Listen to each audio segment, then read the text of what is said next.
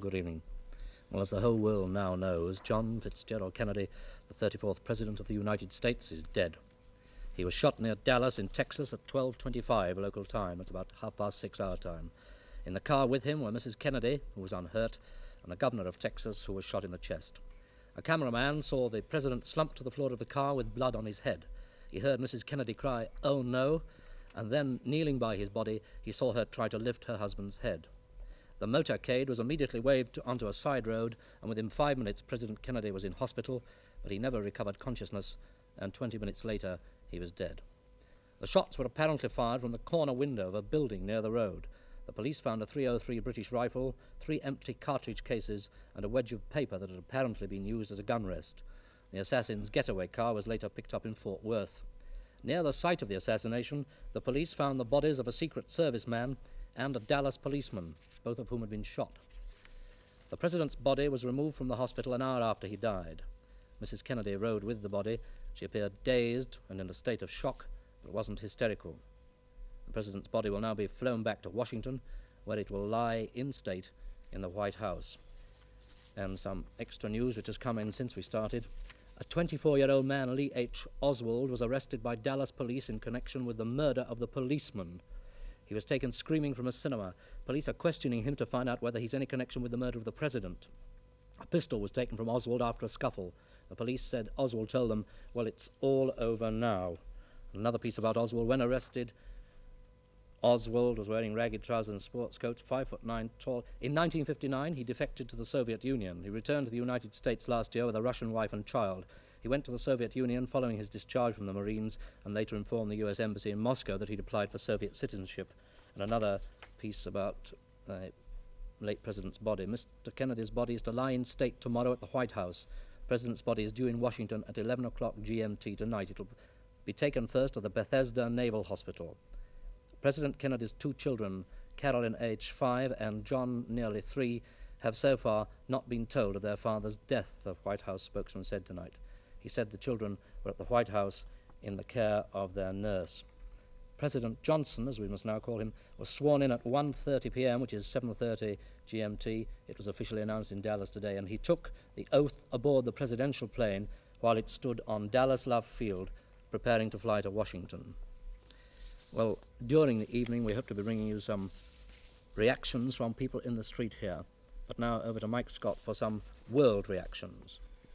Well, messages from everybody in the world, from people all over the world, are pouring into Washington. Here are some of them. From our own Prime Minister, Sir Alec Hume, to President Lyndon Johnson. On behalf of the British government, I extend to you and the government of the United States of America our deepest sympathy in the terrible loss that you've sustained by the assassination of President Kennedy. He was greatly admired and loved by us all.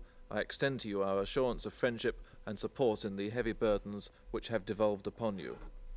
From former Prime Ministers of England, from Sir Winston Churchill, the loss to the United States and to the world is incalculable. This monstrous act has taken from us a great statesman and a wise and valiant man. From Earl Ackley, he was a very fine young fellow and likely to do very great things, a man of great courage and vision. From the Earl of Avon, who used to be Anthony Eden, young in experience, he said, but wise in heart. The whole free world will be mourning him. From Mr. Harold Macmillan, President Kennedy meant to so many people in every country understanding, hope and faith in the future for the people of the United States. And from the Queen to President Lyndon Johnson, I am shocked and horrified to learn of the tragic death of President Kennedy. On behalf of my people, I send my sincere sympathy to the government and to the Congress and to the people of the United States of America. Signed, Elizabeth R. She sent another telegram to Mrs. Kennedy. I am so deeply distressed to learn of the tragic death of President Kennedy. My husband joins me in sending our heartfelt and sincere sympathy to you and your family. Signed, Elizabeth R. From people within the world, the Soviet news agency TASS reported in Moscow that the president had died in hospital after an attempt was made on his life by persons believed to be among extreme right-wing elements. The Pope received the news of the president's death with dismay. The West German Chancellor, Ludwig Erhard, the news fills the German people with deep grief. The French Prime Minister, Mr. Georges Pompidou, described the president's assassination as atrocious and frightful.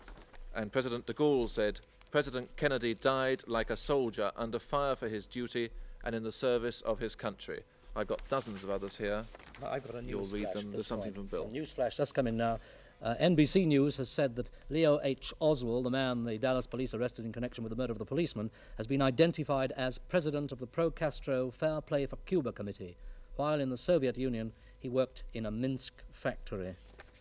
Now then, have we any street interviews yet, do we know? We have street interviews in that case. Well, I'm going to take you straight over to the streets outside these studios where people will give you their comments on the news of today. You can see from the paper tonight that President Kennedy was assassinated about 4 hours ago. Yes. What's your reaction to this? Well, it took my breath away at first. Actually, I couldn't figure out why anybody would want to do such a thing to a bloke in his position. Actually, it just took all the wind out of me. I felt absolutely deflated about it. I mean, I'd just come out of here and it's a real shock. Well, we came out of the Palace Theatre and we just thought it was a hoax. We thought somebody had printed some papers and was selling it to us as a hoax. Of course, it seems to be a great pity that President Kennedy and Mr. Khrushchev seem to be getting on so well at the moment. But I couldn't believe it. I thought it was such a shock. I thought it was a hoax when I saw these newspapers. I think it would be a great loss to the world. I don't know what his wife and family must feel like. He must feel terrible. I'm quite sure it isn't a hoax. He is really dead. I can't believe it. I think it's a tragedy. Greatest tragedy since the war began, I'm sure. Yes, I hope it won't start another war. I was quite shocked because actually I'm not from England, I'm from Australia. And generally he was very well liked there and he had great support everywhere. I was very shocked. I still can't believe it that he's not there anymore. Bad thing. I think the person who ever shot him must have been a nutcase. There's no other word for him. I think it's terrible what happened. I suppose if we get somebody like Barry Goldwater in, he might have us all blown up or something, you know. I can't believe it. Why should anybody do such a thing?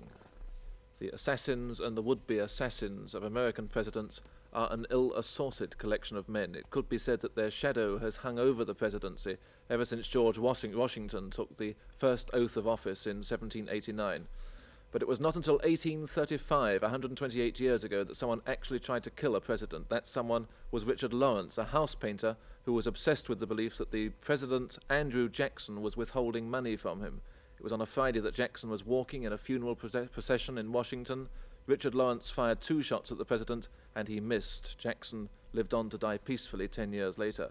But 30 years later, in 1865, the assassin didn't miss. His name was John Wilkes Booth. He was an actor, and he shot Abraham Lincoln in the back of the head at a Washington theatre on the night of April the 14th. The death of Lincoln robbed America of a great man. In return, the life of John Wilkes Booth gave nothing to the country. Lincoln's assassination was the first of 3 consecutive murder attempts which succeeded. The second occurred in 1881 when President James Garfield was shot in the back as he was about to board a train at a Washington railway station. His executioner was Charles Guiteau, a member of the president's own political party who believed that Garfield's death was necessary to unite Republicans.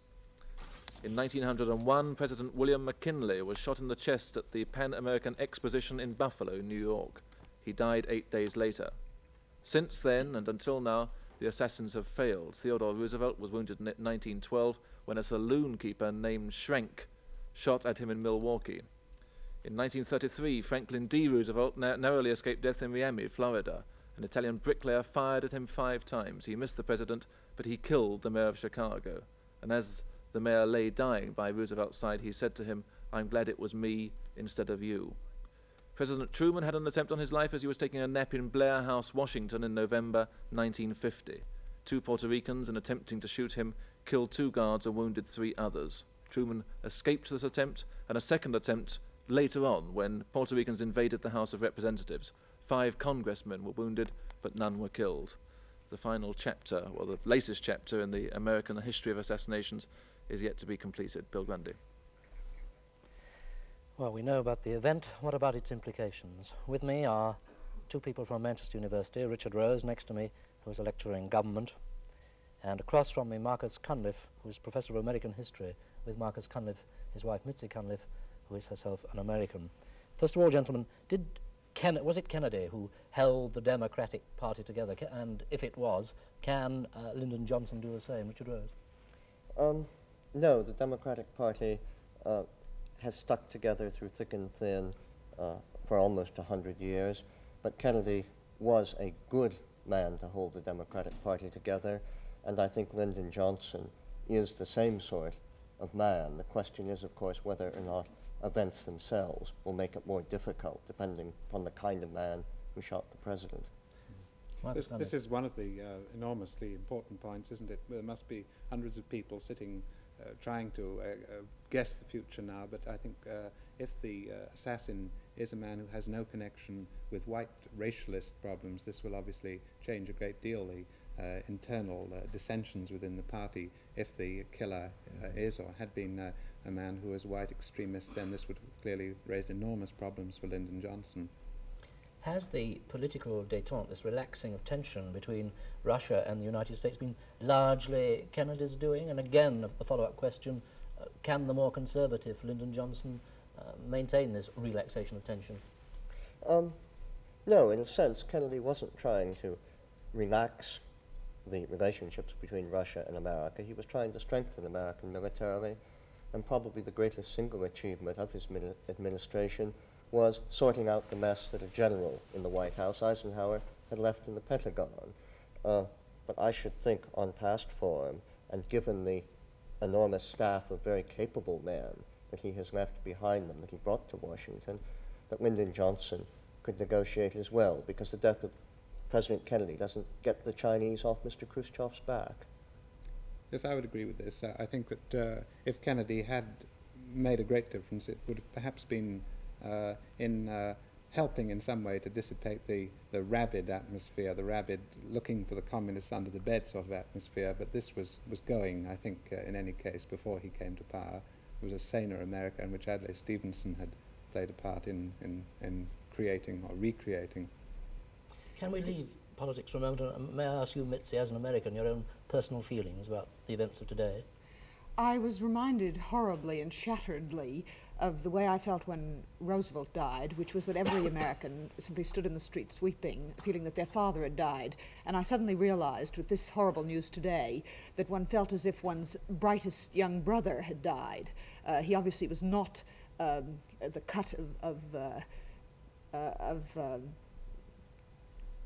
Roosevelt, who was a bigger man, but he certainly was enormously a real person and a very big man, and one didn't realize when he was alive how much one counted on him personally to tie together national events and international affairs. I don't agree with Richard Rose that history takes its own course. I think that the potting off that has taken place of large figures within the last 10 or 20 years has had an enormous shifting force on history, and I think that this will, because for one thing, Kennedy brought the intellectuals back to Washington for the first time since the early days of Roosevelt, and I have a feeling that they're all going to be going back to Harvard terribly soon, and to the disastrous result that the professionals will again be on the job for the worse.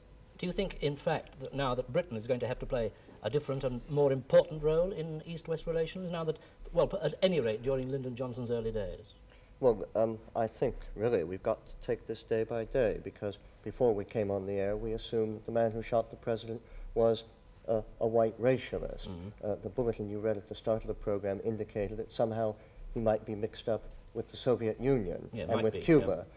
Certainly, if the man who shot the president was pro-communist, this is going to create an immediate crisis. And certainly Britain might step in as an honest broker, as a go-between, and simply helping to soothe things down. But we'll need to know more about Mr. Oswald. Is that a reasonable sort of analysis, Marcus? I think so, yes. I think there are limits to what Britain can realistically do. On the other hand, there's a kind of passivity, a kind of lying midway between a large tussle, which I think ought not to become our task. And I think to this extent we ought to be stimulated to think more actively than we have in the last few years what is a positive role in world affairs. Truman, of course, was a man who nobody knew when Roosevelt died and became a very magnificent president indeed. Is Lyndon Johnson likely to be the same, do you think? I think this is a good bet, yes. I think the presidency, as people have said, is an ennobling office. The strain of authority does often bring out the power in a man, and as we saw with President Kennedy, it means that if he has any special leaning, for example, if he were a Catholic, then he would have to be doubly determined, self-consciously determined not to appear to favour that particular group. The same thing, I think, might be said of Lyndon Johnson as a Southerner. Do you feel the same, Richard? Well, one point I'd like to make that isn't perhaps appreciated in this country, that Lyndon Johnson was a great Senate Majority Leader, one of the greatest politicians on Capitol Hill in a long time, and we can only hope and pray he'll be as good as a president. Well, this, in fact, is the sort of question one must inevitably ask next. We've been talking about Lyndon Johnson, but in this country, at any rate, he's almost completely unknown. Who is Lyndon Johnson? The new president, Lyndon Johnson, the man who will hold the office of president until the end of Kennedy's original presidential term, a millionaire rancher from Texas, Lyndon Baines Johnson. Johnson was first elected to Congress in 1937. In 1948, he became senator for Texas, a position he has held ever since. Kennedy and Johnson were never very close friends, and as rivals for the Democratic nomination, the gap between them grew wider. The decision taken at the 1960 Democratic Convention in Los Angeles to run together was very much a marriage of convenience. Johnson, the leader of the Democratic majority in the Senate, was chosen to appease the southern states, who might be expected to jib at the fact that Kennedy was both a Catholic and a liberal in racial matters. It was probably this influence in the South which gave Kennedy his narrow margin of victory. Commentators at the time forecast that this vital help would not be forgotten and would give Lyndon Johnson considerable influence in the affairs of the United States, but it didn't work out that way. And Lyndon Johnson, the new president of the United States, remains very much an unknown quantity. Bill? Well, soon after his inauguration in 1961, early 1961, President Kennedy held a press conference. It was the first live televised press conference that we had seen. We have got some of the recording of that conference. Here, therefore, is an extract from that 1961 press conference. Auditorium in Washington, D.C. We're about to bring you the first of President John F. Kennedy's news conferences. This is being presented live for the first time. In previous years, presidential news conferences have been recorded and filmed, but never broadcast nor televised live. As we await the president, nearly 400 news correspondents representing the nation's news-gathering organizations are seated here in the auditorium. When the president enters here, it is customary for the reporters to stand until invited by the president to be seated. Then the president himself will either have a statement to make or go directly to questions. For the question and answer period, each reporter will stand and, when recognized by the president, ask his question. And for this first of President Kennedy's news conferences, there will be other innovations. Reporters are not being required to identify themselves. Also new for this conference is the absence of a time limit, which has heretofore prevailed. Accompanying the president as he enters the auditorium will be Pierre Salinger, his news secretary, and Andrew Hatcher, the associate news secretary. White House correspondents who regularly cover the president are sitting there. Ladies and gentlemen, the President of the United States. Good afternoon. Won't you be seated? I have several announcements to make. First, I have a statement about the Geneva negotiations for an atomic test ban. These negotiations, as you know, are scheduled to begin early in February. They are of great importance, and we will need more time to prepare a clear American position. So we are consulting with other governments and are asking to have it put off until late March.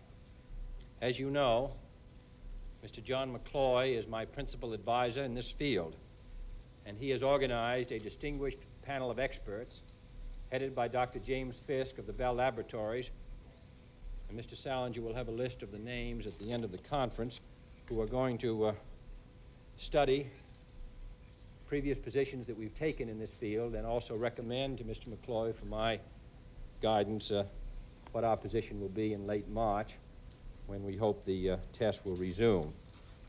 Secondly, the United States government has decided to increase substantially its contribution towards relieving the famine in the Congo. This will be done by increasing the supply of cornmeal and dry milk. press conference in 1961. As you may know, both the Prime Minister and the Leader of the Opposition have just been broadcasting to the country. In fact, the Right Honourable Harold Wilson, Leader of the Opposition, is in the North and has come down to our studio tonight. Mr. Wilson, some questions because you were recently in America, but first of all, your view as Leader of the Opposition, your view about the events of today. It's the same view as everyone else in this country, a sense of deep shock at this crime, and a desire, I think, to send, however inadequately, our sympathy to Mrs. Kennedy and the family. I was speaking in North Wales tonight when the news came through, and the shock that went through the big meeting that I was addressing, one felt as though they were stunned by the news. And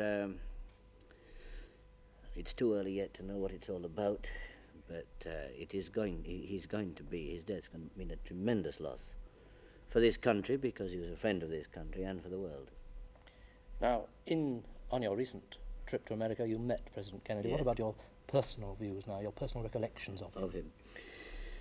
I was able to see a good deal of the way in which he administered the country, because I know so many of his people. I've known many of them for years, and I was able to see how he was able to inspire them with a sense of mission, a sense of purpose, and to streamline the previously totally chaotic Washington machine, so that when a decision had to be taken, he was able to take it quickly and crisply, right or wrong. We all make mistakes, but certainly it was a big change in the Washington machine. Talking to him, what one felt was a sense of quiet power. Undoubtedly he had enormous power, he had a tremendous grip on every subject that you discussed, but he was quiet, he was informal, and you could talk just as informally as you and I could talk here. Was he a humorous man? Yes, very frank, and one or two slightly cynical observations, but I won't say he was cracking a lot of jokes. We had a very serious talk after the political discussions. We walked around the garden a bit and just talked about other things, about his favourite historical reading and my favourite historical reading. We compared notes and found we had a number of joint favourites, especially in American history. Have you any personal recollections of the new president, the present president? No, I've seen very little of him. I've only seen him when I've been in the Senate, and through various mutual acquaintances. I've shaken hands with him, had a short talk with him, but they are, of course, two very different people. I only came into this studio just towards the end of the previous discussion, and I very much agree that it was a marriage of convenience at the last Democratic convention. One just doesn't know what changes there will be now. Perhaps President Johnson, it's hard to start using this phrase, will try and carry on part of the administrative machine and part of the ideas that Kennedy left behind. But there are bound to be differences, and I think they will accumulate fairly quickly. Can I ask you a question that I asked Marcus Cunliffe and Richard Rose? Is he likely to be, from your very brief meeting and very rapid assessment of him, is he likely to be another Truman? You mean a man who suddenly rises to the job? He could be. His background, like Truman's, is a highly political background, by which I mean American politics, the democratic machine. He has shown on occasion great humanity, great understanding.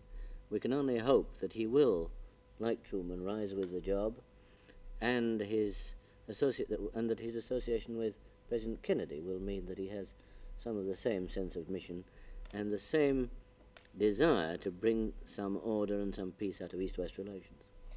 As a potential Prime Minister of this country, Mr. Wilson, what do you think Britain's role will be in the period when Lyndon Johnson is finding his feet? Much stronger, much more involved in East-West relations? It's too early to say, and of course we don't know enough yet about the motive for the crime, if there was a motive for this crime.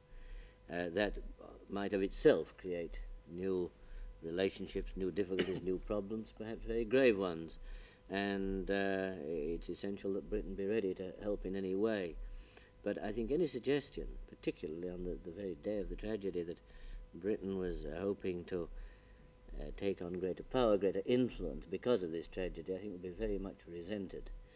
I hope we'll show by our sympathy, by our understanding, that the death of President Kennedy is a personal loss to us as well as to every American. I hope we'll show that we're prepared to do anything that is reasonable to help East-West relations, and if possible stand between them and Russia if there are increased difficulties arising out of it. Thank you, Mr. Wilson.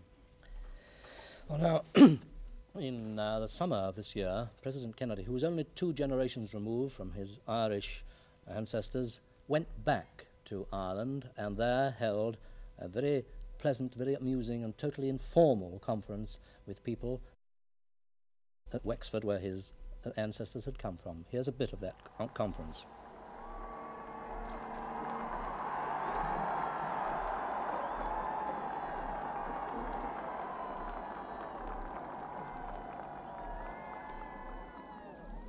Mr. Mayor, I first of all would like to introduce 2 members of my family who came here with us. My sister Eunice Shriver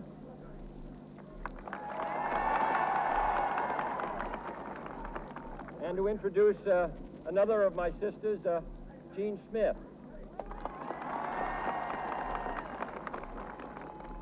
And I'd like to have you meet the American ambassador, McCluskey, who's with us, right over there. And I'd like to have you meet the head of the American labor movement, whose mother and father were born in Ireland, George Meany, who's traveling with us. And then I'd like to have you meet the only man with us who doesn't have a drop of Irish blood, but who's dying to. The head of the protocol in the United States, Angia Biddle Duke. See,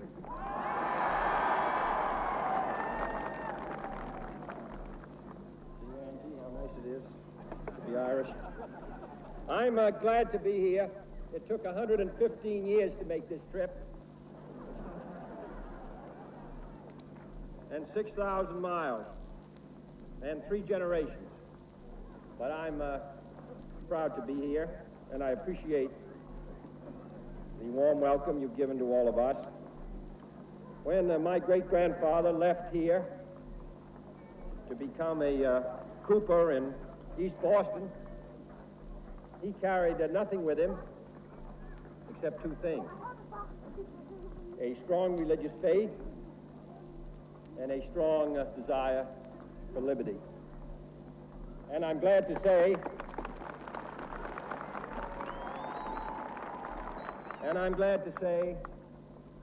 that all of his great-grandchildren have valued that inheritance.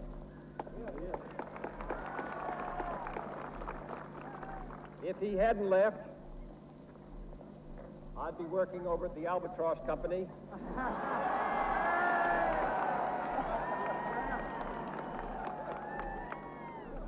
Or perhaps for John D. Kelly.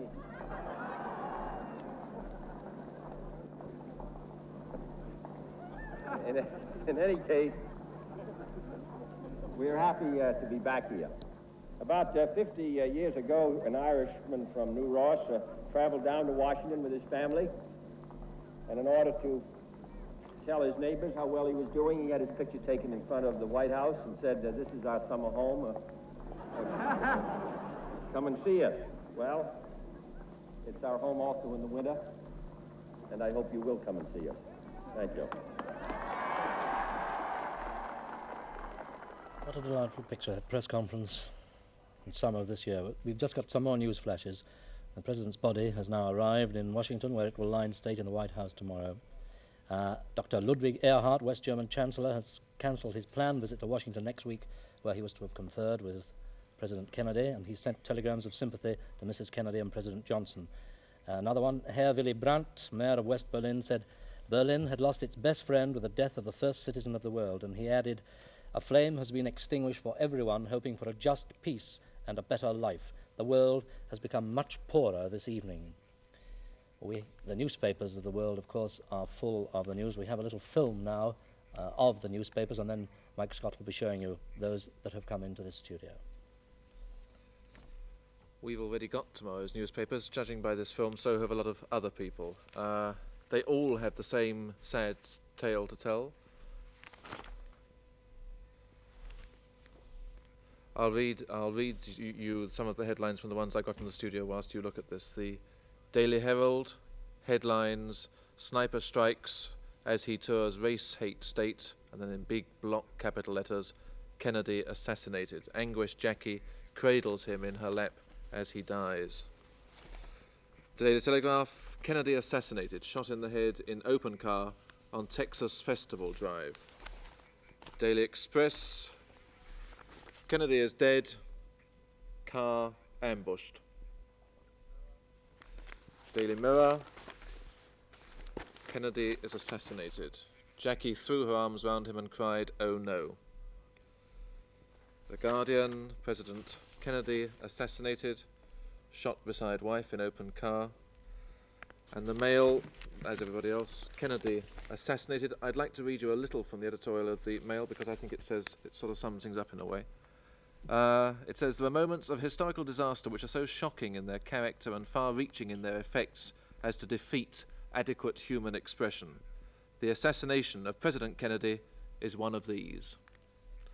I don't think there's anything more to say from tomorrow's papers. One final bit of news. From 9 a.m. tomorrow, Saturday, there'll be reports from America by Telstar.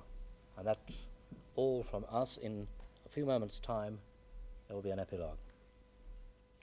The story as the romance of modern life. Other political leaders have been men in middle age or old men. But here was one who looked almost a youth, with a very beautiful wife and 2 little children. This family surely was the symbol of the hopes and aspirations of youth in the modern world. In these first hours of tragedy, our thoughts go out in loving sympathy to this wife and to these little children on their grievous bereavement. President Kennedy was a Christian man, and those who in any manner share his Christian faith will, besides their sympathy, wish to say a prayer for his soul. We pray that after his life of devotion to duty and his work for peace and racial equality, that God in his loving kindness will give him eternal rest. Come to his assistance, every saint of God. Go out to meet him, every angel of God. Take his soul and offer it in the sight of God's majesty.